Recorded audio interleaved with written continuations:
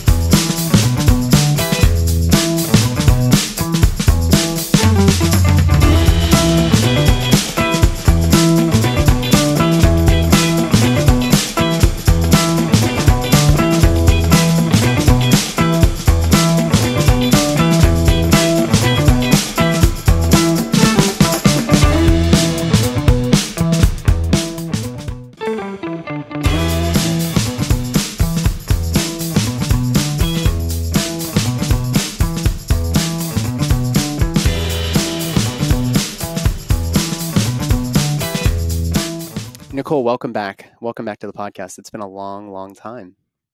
It really has. It's been too long, far too long. You are one of the special people in the world who does birth and death and everything in between. And you just have this sort of vibrance about you. And we'd been throwing these ideas around as to how we can get you back into the show. And fortunately, you just took some interesting new training, which I'd love to talk about, related to Tantra, which I think is a really great, when you understand what Tantra really is, it provides a lens through which to view almost everything. We're not just talking about like penis and vagina, cervical orgasm. Like that's elementary level Tantra. We're talking about the sexual and eros. And I'll share a little bit of some of my new insights. But for starters, remind everybody, you're in birth and death. What the heck does that even mean? What does that look like? Yeah, exactly. Well, as these things go, personal becomes professional, becomes personal, becomes professional, life becomes art, art becomes life, and they just mirror and reflect back with each other. Mm-hmm. So, and that's been the case for me. I originally in my early 20s had an interest in maybe more in death and also in sex and exploring my own sense of sex, my own sense of pleasure, and who and what am I, and am I homosexual, am I heterosexual, and trying to explore those things for myself.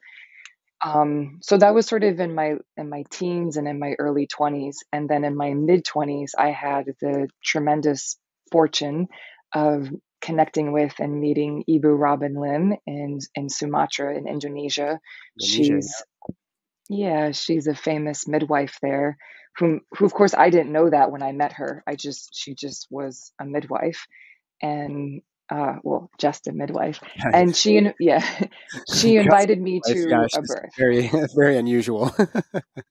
Right, exactly. Yeah. So she invited me to a birth, and it really just transformed my life.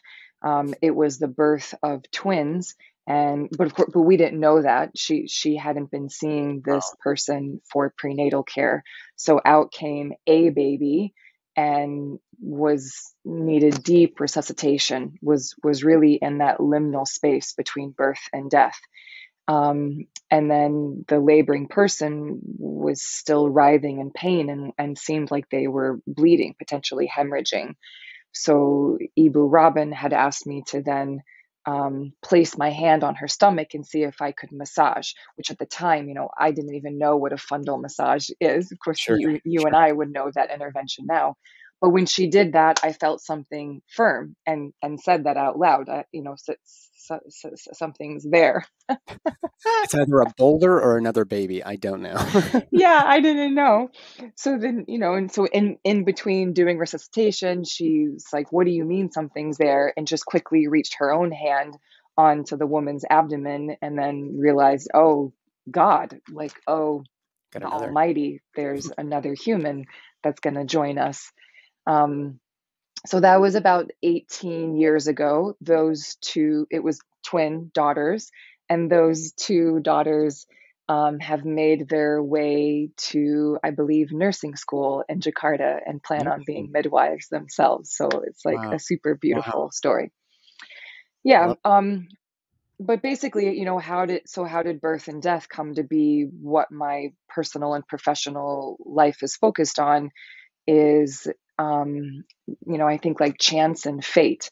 So as you know, it's not possible to be a birth worker and to also not have some exposure to death, either in miscarriages and late miscarriages, fetal demise, full yeah. term Yeah.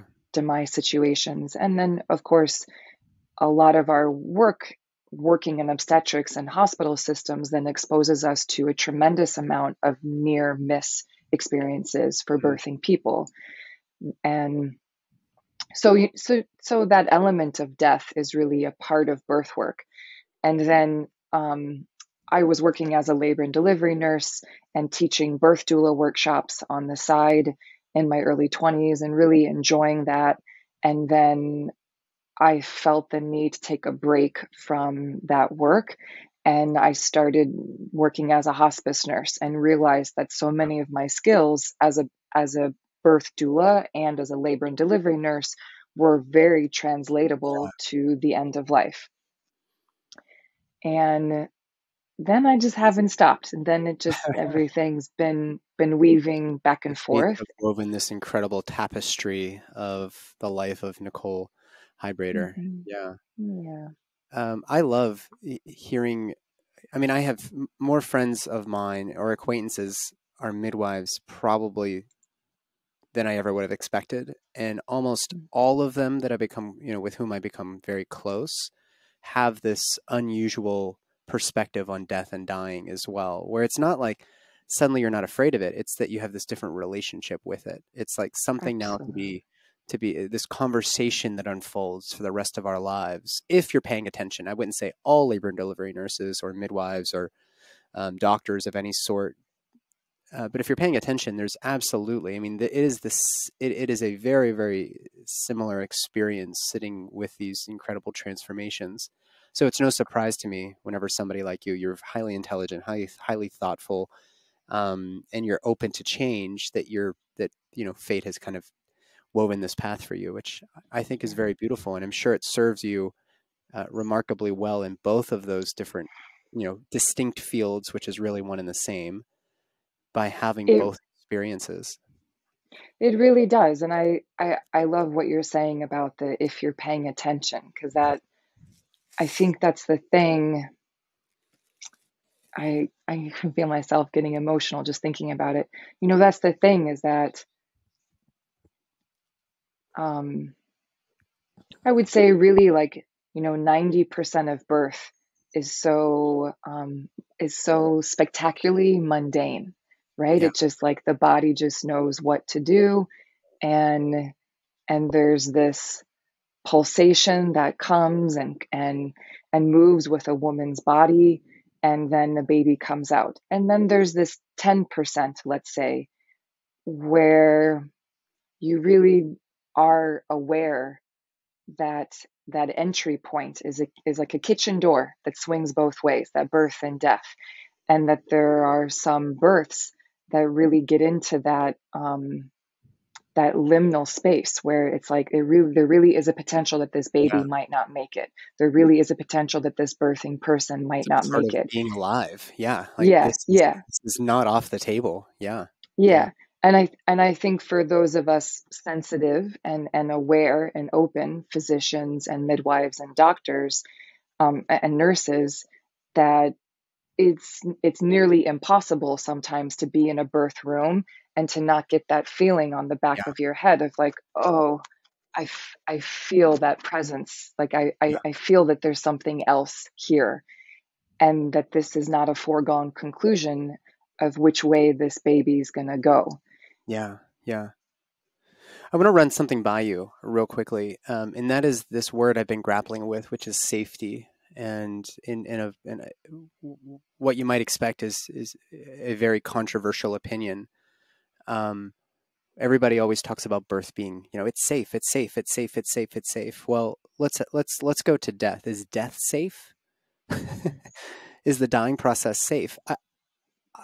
I don't I don't know how to answer that, because this is like where Yeah, my curiosity lies. But if we were to say death is a natural process and whatever comes afterwards is just the process, the same I think can be said for birth. But what I've realized is that when we use the word safety around birth, what we mean is you're probably not going to die. Fortunately, not too many women, even in underdeveloped countries, do not die in childbirth anymore, thanks to septic techniques, to blood transfusions, antibiotics, whatever.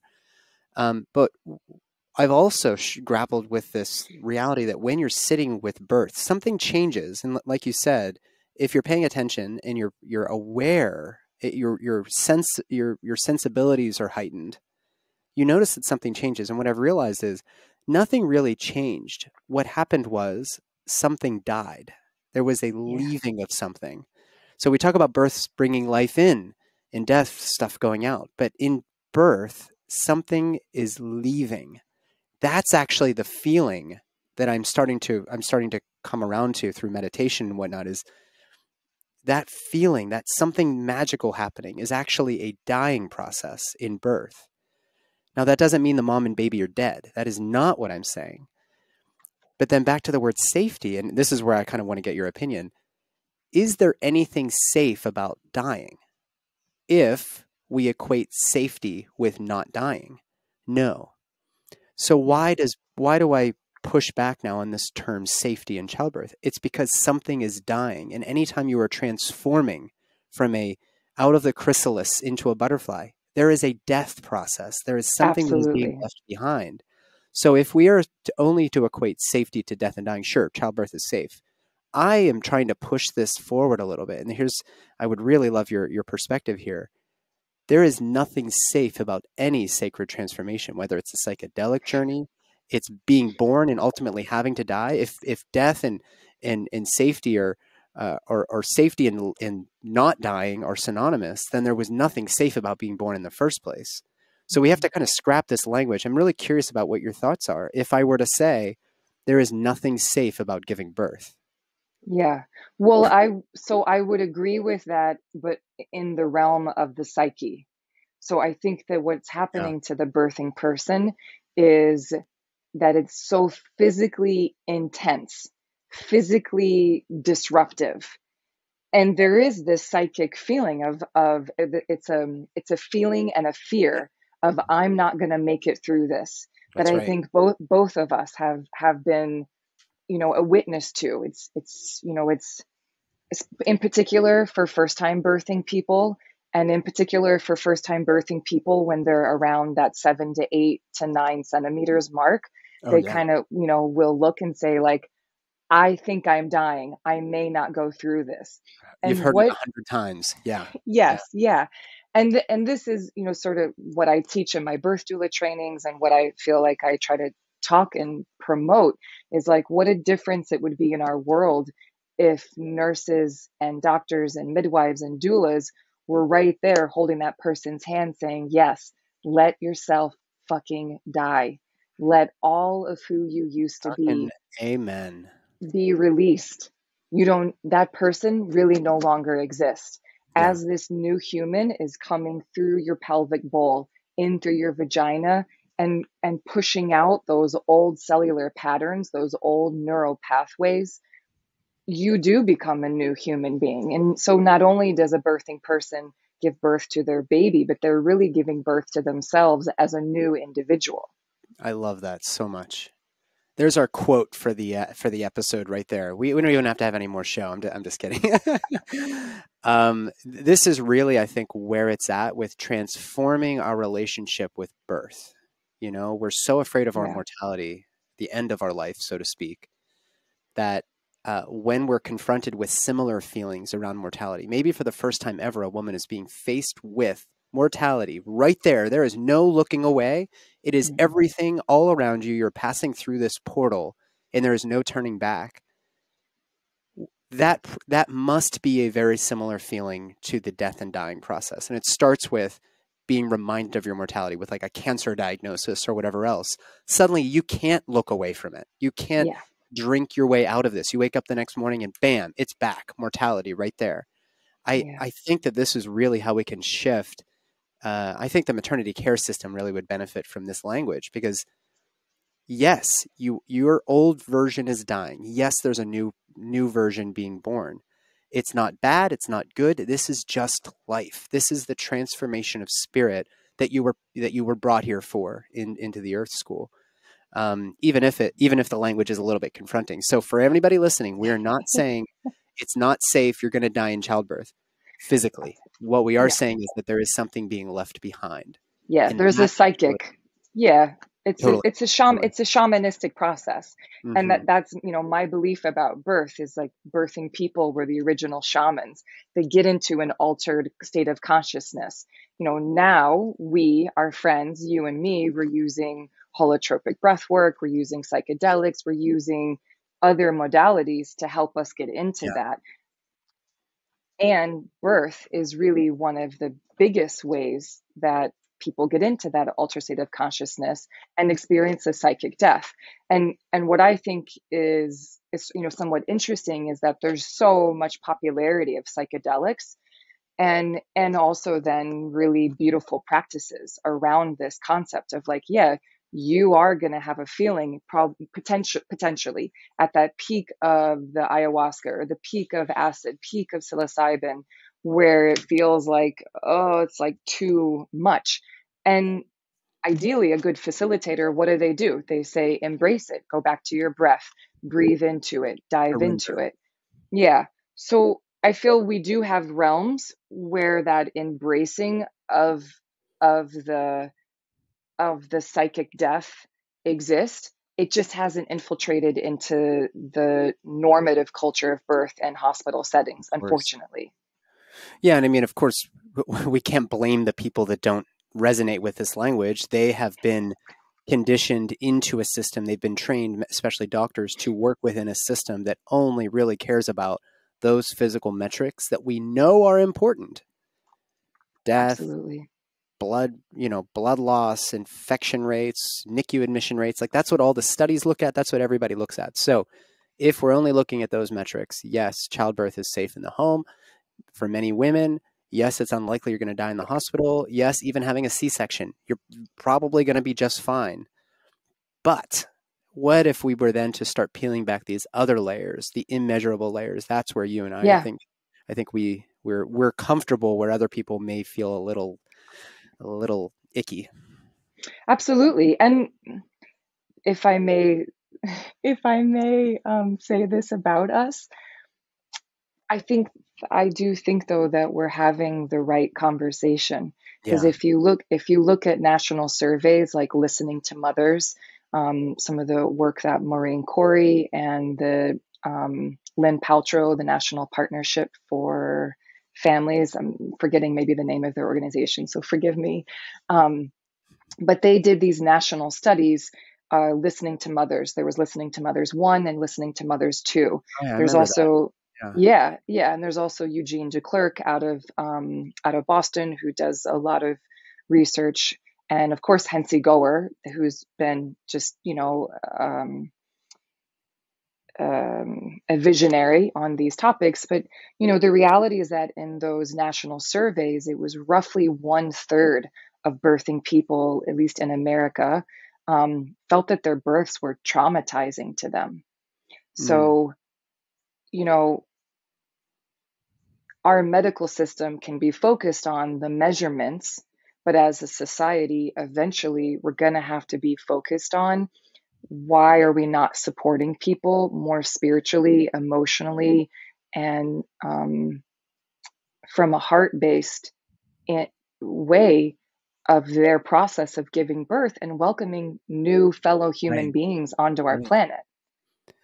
Right. Yeah. I mean, to I think that what we're describing here is abstract because it's coming from the experiences that we've had. But even if we look at the modern hospice movement, Cecily Saunders started this in the UK. When was it? The 50s or something, Mhm. 60s. And she had a term. This is really what emerged within the hospice and end of life care sort of dare I say it, the medicalized way of doing that. At least us trying to take what we understand about physiology and imparting it onto families and people who are dying. This concept of total pain took not only into account the nociceptive, neuropathic, the pain. When you think of pain, I've got a iron on my face that hurts. That's physical pain. But then you also have the psychological, the emotional, the existential or spiritual pain. And when we start to step back and look at death and dying as all of these components of just pain, just that element of this process, existential pain, for those who don't know, is what's going to happen to me after I die. I mean, there's a lot of suffering around that. And we use a lot of medications to help people cope with that because their physical pain starts to become worse, but they're actually really the crux of their issue is this spiritual pain. So they start emotionally coping with opioids, and it just becomes so more complicated than just pain, give a pill, pain, give a pill. What if we were to transplant that and superimpose birth onto that total pain? Just looking at physical pain in childbirth alone. And granted, yes, I'm a man. I've never given birth. I have no idea what it feels like. But having sat with so many people, including my wife, there's far more here than just the merely physical pain. There is all this other stuff, the existential pain of what's going to happen to me when I step through this portal. I know, Yeah. I feel like I'm dying. I feel like the molecules are being pulled apart. And what happens when shoo, everything comes back together and now I'm a mother? That's where the medical system starts to hit a dead end. But hopefully people like Yeah. you and you can start to move the needle just a tiny bit. Yeah, absolutely. And I could be naive in feeling this way, but I do actually see that 10 years in the future, there will be more conversation and more dialogue about this because you and I both know that our birthing system, our labor and delivery units are in a spiral. They're in a crisis. They're the nurses are burnt out, the physicians are burnt out, they're the midwives are burnt out. Midwife practices are finding it more and more difficult Yeah. to find true collaborative practices. I think you and I both know that the portion of our lives that is the maternal health industry is truly in a state of crisis. And while of course it's painful to know that, and it's painful to have, of course, so many people that you and I love are so deeply affected by that. So I don't want to seem like I'm just only being hopeful about the future. Like it is very painful right now for I Yeah. think for all birth workers in different realms. But I think that is only going to lead to some kind of reset. That's like, okay, well, we can't, we cannot just expect providers and nurses and midwives to just be emotionally destroyed and cut off Yeah. and Yeah. and made to behave like machines while they're welcoming new human beings onto the planet. Like that just can't keep happening that way. So Yeah. I'm hopeful that there is like some kind of reset that's going to happen. But I don't know. If you would have asked me 17 years ago, like, I was back in New York City and I was working with all these radical midwives and doulas and doctors. We were going to create the first and the only independent birth center in Manhattan, and was, like, yeah, it's going to happen. And then it didn't. And I thought, just so many things that I've in these years have worked on that I really thought like, okay, like it's going to change now, and it didn't. So, Yeah. I mean, what do I know? But I still have hope because I feel we're in a vortex of a spiral towards a negative bottom. So Sure. my hope is that will somehow disrupt things enough. Yeah. You and me both. I mean, that's what this podcast is all about, is really trying to expand the conversation beyond just, the blood work and the what's the latest and greatest hormonal contraceptive and all this other stuff. It's like as this Titanic is sinking, it's that band, they're just like strumming along, trying to keep everybody calm as the thing is sinking, and everybody feels it, but nobody knows where to go. We're going. That's right. That's right. I do think that's true. I really do. Change courses here a little bit. I know you've been studying quite a bit of Tantra, and Yeah. why don't you start by talking about, was it called Ista? Is that what you had Yeah. before? Talk about how you got Yeah. into Tantra and how we can might maybe apply this to birth and death. Yes. Well, first, I'll just share that I am someone who's a survivor of childhood abuse and then teenage sexual assault. So in my part of my pathway in my late teens and early 20s, once I became sexually active, was really just trying to figure out, like, what do I like and who do I like? And part of that journey gave me exposure to Tantra, um, which was very healing for me. I also studied and read books on masochism and sadism, people like George Bataille, Michel Foucault. Like I really wanted to learn kind of, what are these concepts of sexuality? What are actually mine? And what have I been indoctrinated with? Oh yeah. And yeah, so that has been a personal journey that I've been on. And then in my mid late 20s, I had a yoga studio back in Manhattan that was like my home base. And there was a gentleman named Douglas Brooks, who's a Tantra scholar. He did his master's and PhD at Harvard and has published a lot, teaches a lot. And it was really through him that I learned kind of the overall concepts of Tantra, but not any tantric practices. Um, but just this these concepts of non-duality that I think Tantra is infused with, and how one of the beautiful things of Tantra is this finding the divinity in oneself and finding the divinity in carnality and in excrement in whatever it is, that it's all divine. Yeah. And if that, at least that to me, I'm not a tantra scholar, but if for me, if I could share what I have taken away from tantra, it has been to connect more deeply with my own divinity, my own inner masculine and feminine, and releasing a sense of duality, a sense of just me as a woman, and leaning into that I'm both masculine and feminine, and that it's okay to embody that more actually on this planet and in this lifetime and in my partnerships. So I am someone that has leaned mostly in the direction of heterosexual relationships. And so trying to bring that into the way that I relate to my partners is that, I am masculine and feminine, and I want to be able to play with those dynamics with somebody else. And I think the other thing that I would say that I think Tantra, it has been a gift to my life, is this it's been a gift to my life, and it's the way that I see it parallel actually with death work, which is seeing the divinity in the excrement of life, like Mm-hmm. whether that's the literal or the figurative.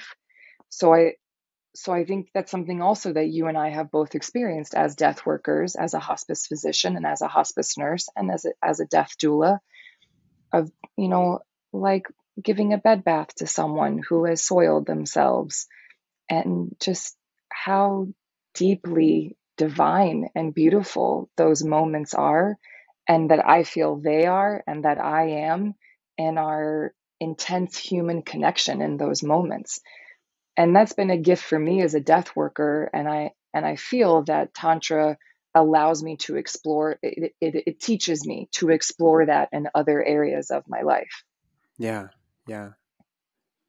Yeah, I always think about, the old couples that are walking hand in hand and they stop and see a really pretty cloud and they look at each other and kiss and then they keep walking, waddling down the street. And you see a lot of this in like Europe, European countries where when my wife and I were in, I promise I'm bringing this back to what you said. When my wife and I were in Madrid on our last trip to Europe, and this was before kids, so it was several years ago, but we're walking around in Madrid and we've known each other since we were very young. And so you kind of lose that little bit of that like butterfly feeling. It's just natural. People who say it doesn't happen are just lying to you. But man, you see these older couples in Madrid at 10 o'clock at night walking around in a plaza, just sitting there, kind of making out once in a while. It's like, gosh, what an incredibly different take on sexuality Yeah. than we would be led to believe in a society that equates love with sexual performance or activity. Um, so back to what you were saying, I think about the person I love so deeply in my life, my wife. What is our love going to look like when we are wiping each other's butts or one of us is dying Yeah. earlier than we were hoping? That is that sort of, I don't know if you're familiar with the work of Mark Gaffney, but he wrote a couple books on eros. He's a Hebrew mystic, probably definitely in this cadre of people that you've been hanging out with. But he did this master class called The Erotic and the Holy. And I've brought this up several times recently, even in podcast interviews, because it really is so tremendously powerful when you fall in love and you get into those like, oh God, I just want to fuck you. I just like, let's just tear our Yes. clothes off. And that's awesome. We love that. That's the level one though. That's like, again, elementary school level love. Yes. And you're fulfilling your entire love requirement with the act of copulating, which is Yes. great. That serves a role. But like I said, at some point, you don't have that same passionate experience anymore. And what many of us do is go back and look for another level one experience. But while you're in this level two experience, you also have the option to work through this with the potential of, with the right work, the right presence with one another and patience, you can transcend level two into level three. And this is the path of Tantra, where now sexuality does not exhaust love. Sexuality is a consequence of deep connection and love. And that's, I think, Yes. so deeply lacking in our society, where everything is shame and blame and guilt. And we're all, you know, we all have to like fulfill our sexual desires on, through pornography and all of this stuff, as opposed to first connecting and then the consequence of that connection being some deeply sexual energy being Yes. exchanged between two people who are deeply in love. Truly. Doesn't even have to happen through marriage. I mean, you could have somebody that you're just so deeply connected to, and really every person you connect to, even it could be your mother, your friend, your sister, whatever. There is this pathway where eventually you transcend and you can just sit together and just know that you're in love with one another. Mhm. But we don't really see a lot of that in our societies, and especially in our work in medicine with everything we just talked about, where it's like these important rites of passage are devoid of anything spiritual. Well, there's not. Truly. Yeah, truly. And sexual connection, sexual union is the ultimate embodiment of a spiritual, what's the word? Like true sex, true orgasm is a transcendent experience. It's not just getting your rocks off, I guess is what I'm trying to say. Yeah. It's not just ejaculation Yeah. or yes, or having that peak orgasm. Yeah. Yeah. And that actually really dovetails so beautifully into the Tantra retreat I just was recently on, the ISTA retreat. ISTA stands for the Institute of Temple Arts. Um, and that is sort of their approach, is that first we connect to our own divinity.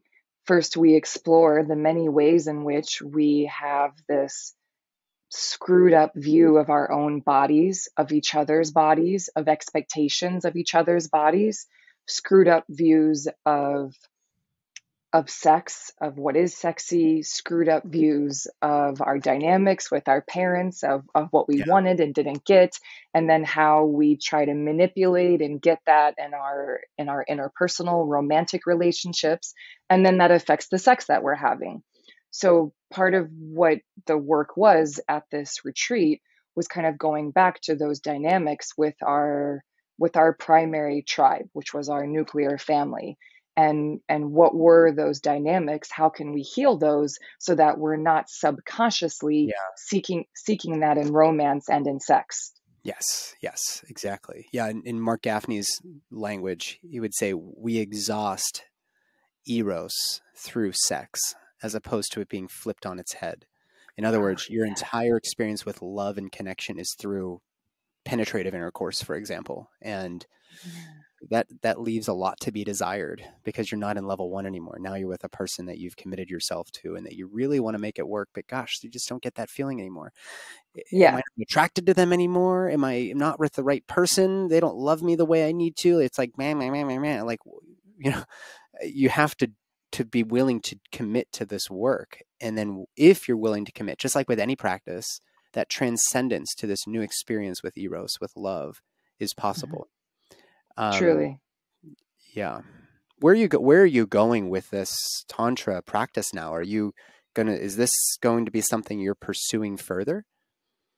Potentially, it's more, I think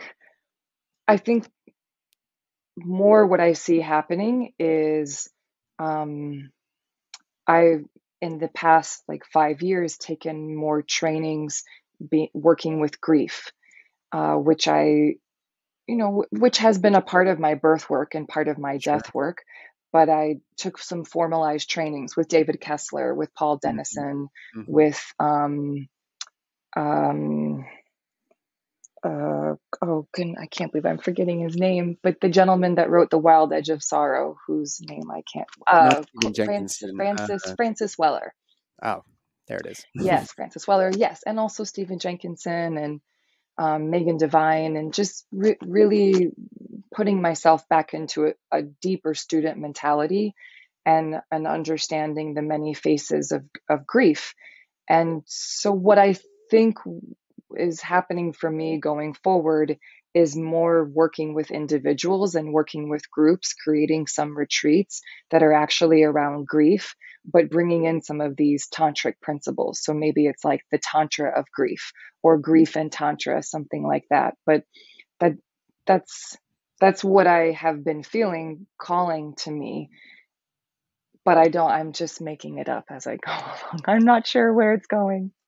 Well, if this pathway of grief is a really important one because for all of the things that we most the things that provide us the most suffering are those things that also provide grief, and our unwillingness to confront grief or to allow grief to enter us and to do the work that grief does, that actually ends up, I think, leading to pathology in and of itself. And I think our society as a whole reflects our inability to sit with pain and grieving.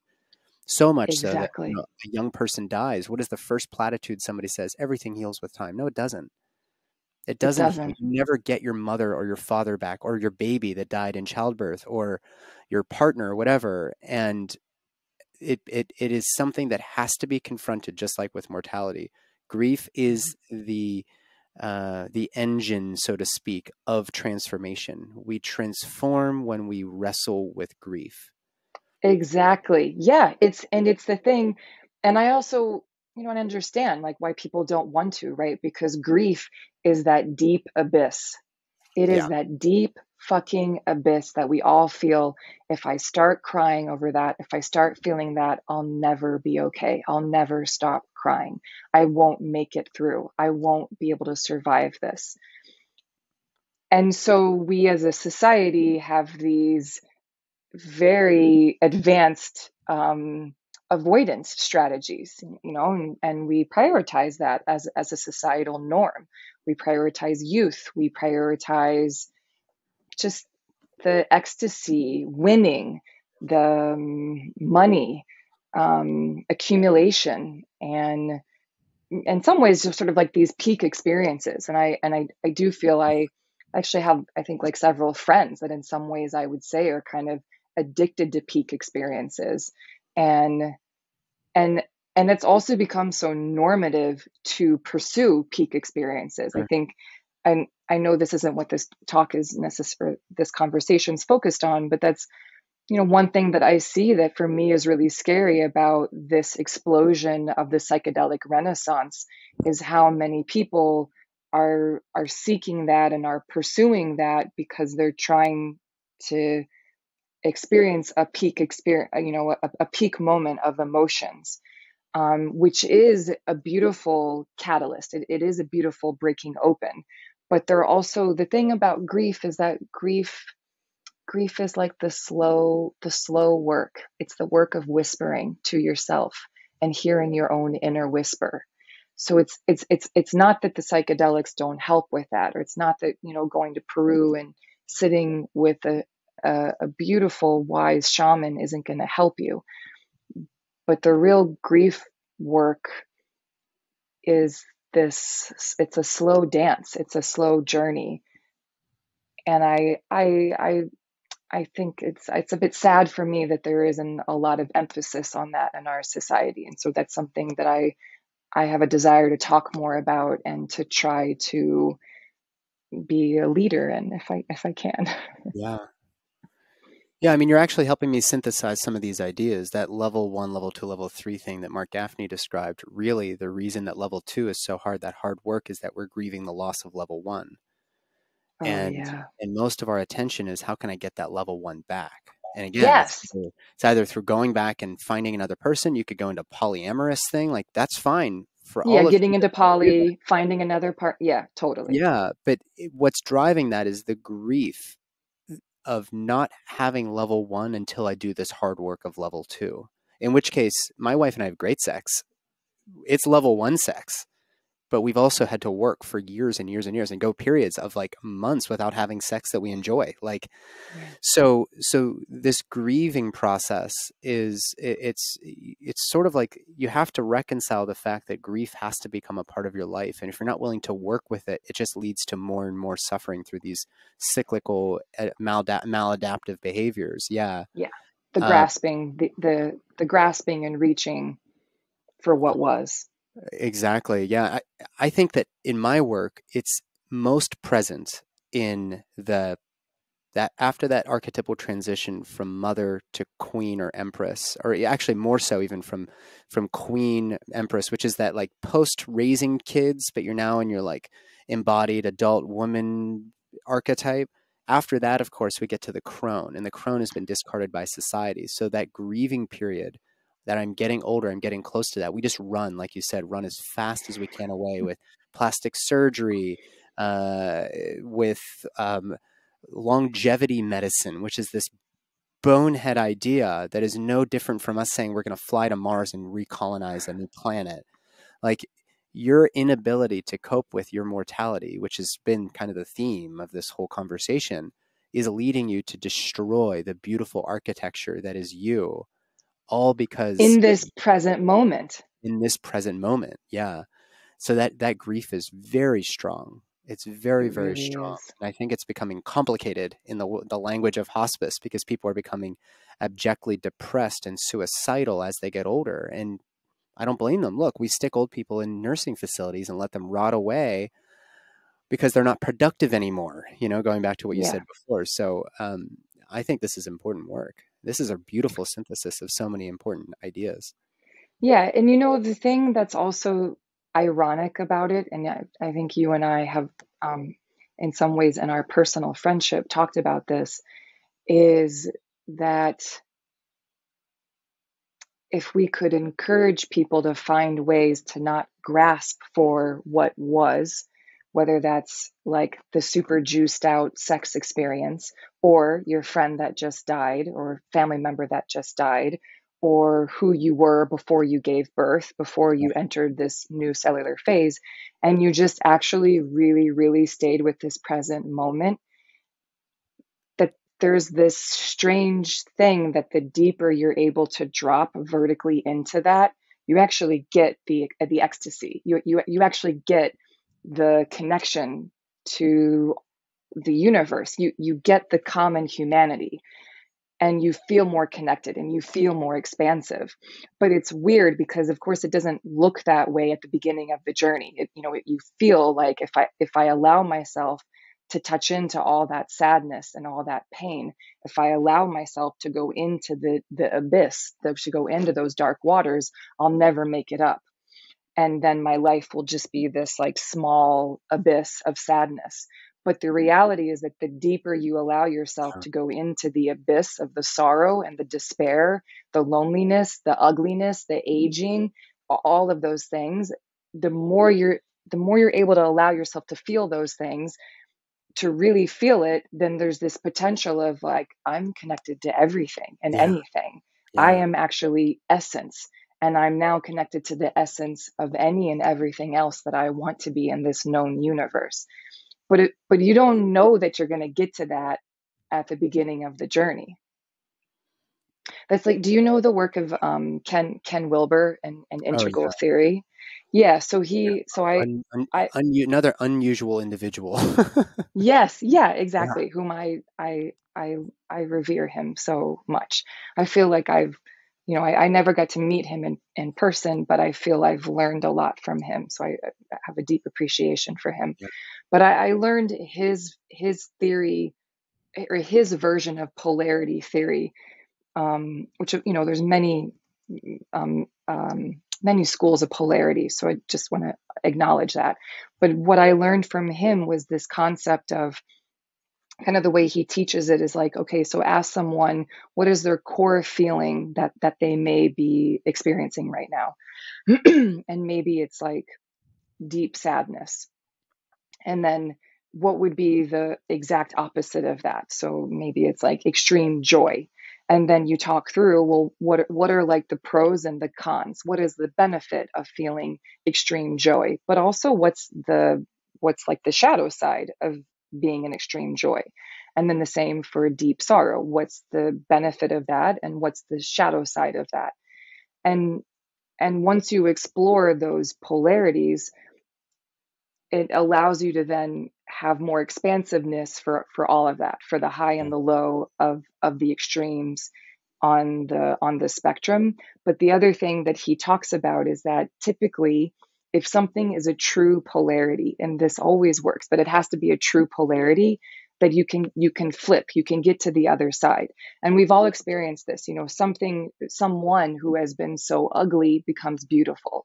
Something that is so deep and sad can it's so deep and sad can become poignant. Yeah. So so I really he's kind of the first one that I feel kind of opened my consciousness to this concept of like, oh wow, especially with grief, like you can feel so much deep grief. And when you're in grief, oh fuck, it's like it's just your life is small, you feel small, feel like there's no hope.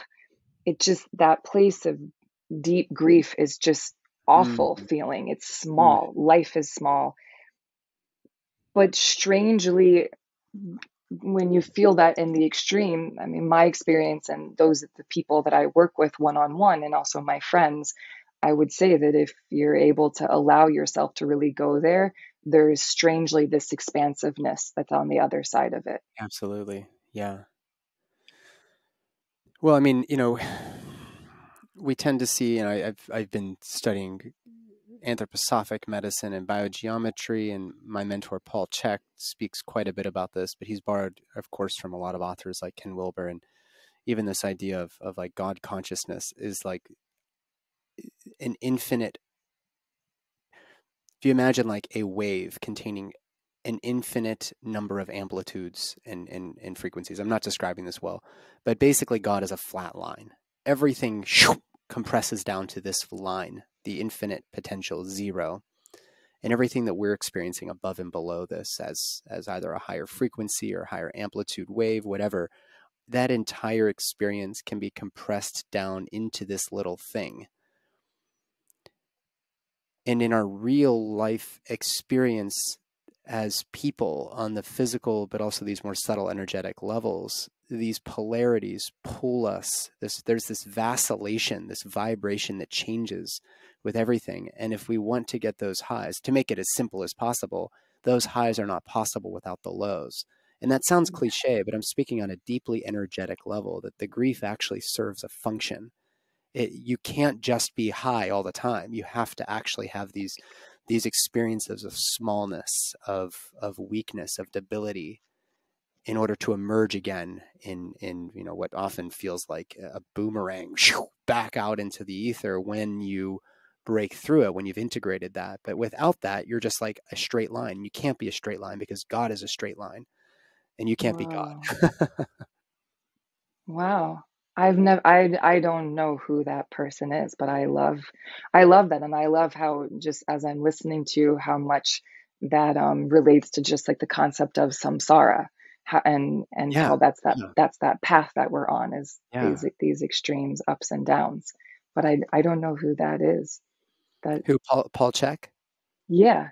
Oh, so he's a mentor of mine. He's still alive. He came out of the physical therapy world, strength and conditioning world, but then he like went beeline towards consciousness and God, and the guy can remote view. He's got a great podcast, the Living 4D podcast, that you would absolutely love. And anybody out there listening, if you like this show, you'll really like Paul's show, because he gets guests like Ken Wilber and that caliber, Rupert Sheldrake and Amika Oh, Swami. He has those types of guests on, and he's meanwhile this like 60-year-old guy built like a rhino who lifts stones in his backyard, like a walking contradiction. He's an incredible human, but he's a dear friend of mine too. So I love walk. I feel like I'm a contradiction, a walking contradiction. oh, So I love that about other people. Yeah. you totally are. Yeah. Yeah. And then, some like kind of also the other thing that I see as being this benefit of cultivating a relationship with grief is not only kind of, if you go through that, how your life expands, but just also how you become softened. And and I, of course, like the process of softening is Mm, painful and humbling, but it's also so rich and wonderful. And kind of to tie that somewhat in back into our tantra conversation, this is something that I'm presently experiencing, that I have recently met my life partner, that I'm so I'm just so grateful for him and for our relationship and our connection. But I know that there's no way I would feel this level of gratitude and appreciation for him if I didn't go that's through all of my own relationships, samsara, and deal with my own karma, with relationship and sex before. And so it also, I think, going through those things like lends a sweetness to life that I'm just so appreciative of. Which I, 6 years ago, I would have said, like, I'm not appreciative of anything. I just feel like I'm not going to make it or survive. yeah. But now on the other side of it, it's like, man, I'm just, I'm blessed. Hmm.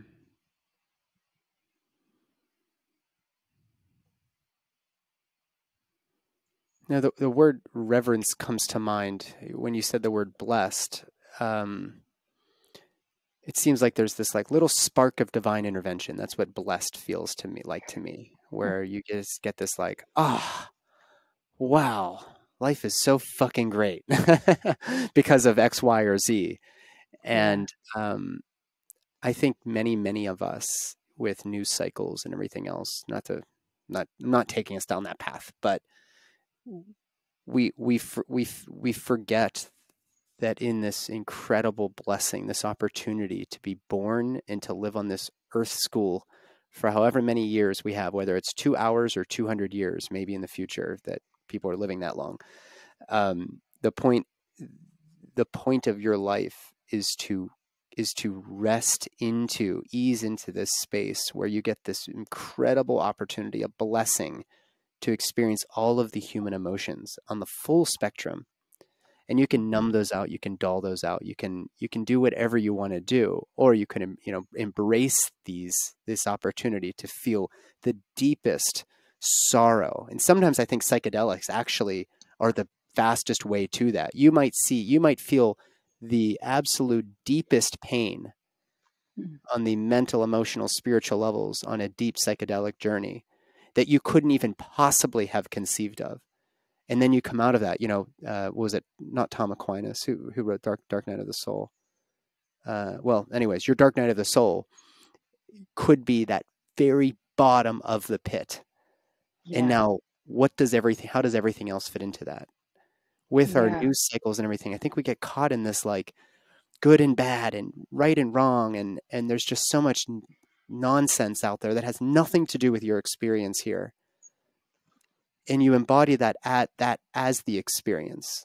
But the experience is experiencing this incredible vacillation between the deepest sorrow and this divine spark, this divine intervention, these blessings that creates that polarity is what creates this Nicole Heidbreder. That's what it is. You're this walking embodiment of this vacillation between the great and the not so great. Yes. Yeah. Yeah. And in particular, as it relates to love, that, there's a famous a Shakespeare sonnet that he says, as love is for your crowning, so is it for your pruning. Mm, And I I had a lot of samsara and a lot of karma to get through before I could make it to this moment. And I feel appropriately pruned such that I can have reverence for a man like him. Because I think if I would have met him 6, 7 years ago, I'm fairly certain I would not be able to have the appreciation and the reverence for the human being that he is, or for the partnership that we've created. yeah. Yeah, he's like you. He's a unicorn of a human being, and a unicorn of a man. Yeah, so that's it takes some kind of internal slowness in myself to be able to recognize the unicorns in the field. That's right. Thank you for that. If you have a unicorn radar that's really finely tuned, you might find yourself very lonely at times because you're just looking for another unicorn. And I know that you're one of them. That's why we can get together and just chat like this for an hour and not even Yeah, blink an eye. Thank you for being so open and sharing and being vulnerable and just being you. I really appreciate you coming on and giving me some of your time today. I appreciate you so much as well, Nathan. Everything that you're doing, and also I know you do so much, and you're doing a bit more with the end of life, but just all the midwives and doulas that you support. And just as an OB physician, I have deep reverence and respect for that, because I know you're carving out your own path.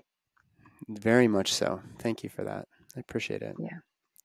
Yeah. If people want to reach out or work with you, I know you're still offering courses. How can they find you? Yeah. Yeah. The best place is to go to my website, gracefulfusion.com. Just it is how it's spelled how it sounds, gracefulfusion.com. And in this moment, I teach birth doula trainings and I teach end of life doula trainings. And I'm working on an offering that I will launch in 2023 that's called the End of Life for Dysfunctional Families. Mm, That really is meant to be a supportive offering for those of us that come from a family with addiction and deep mental health issues, and um, yeah, and then how those things can erupt at the end of life. And there's not a lot of books or literature or support on that. That yeah. was something when I was first starting as a hospice nurse. The company that hired me didn't do a whole lot of training, so I was like, okay, well, I'm going to have to read books to educate myself. And when I was reading those books, even books from like Roshi Joan Halifax and Frank Ossieski, like these like really Yeah. smart, brilliant, wise people. But if you read their books, a lot of what they're even saying is like, use this as an opportunity to have these deep conversations with your family members. And I know for myself that that actually is a somewhat dangerous proposition. That Sure. really what I need and what other people like me might need is more work on boundaries, boundaries of time, boundaries of the soul and the spirit, and redefining the ways that we might show up with our family that Right. don't leave us re-wounding ourselves as we were wounded as a child. Yeah. Yeah. Thank you. Thank you. You're right. That is definitely not something in our textbook training. That's something No. that's gained through experience. And perhaps there are people out there who get it, who can actually Yeah. mentor those of us out there who are lost and looking for better resources. So Yeah. thank you, Nicole. We'll send everybody your way. I'll put your Thank Instagram and all you. of that in there. But you said your website again one more time? Gracefulfusion.com. Gracefulfusion.com. Thank you.